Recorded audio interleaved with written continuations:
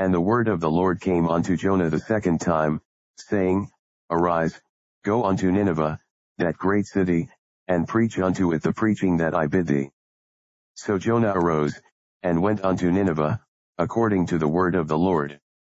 Now Nineveh was an exceeding great city of 3 days' journey. And Jonah began to enter into the city a day's journey, and he cried, and said, Yet 40 days, and Nineveh shall be overthrown. So the people of Nineveh believed God, and proclaimed a fast, and put on sackcloth, from the greatest of them even to the least of them. For word came unto the king of Nineveh, and he arose from his throne, and he laid his robe from him, and covered him with sackcloth, and sat in ashes.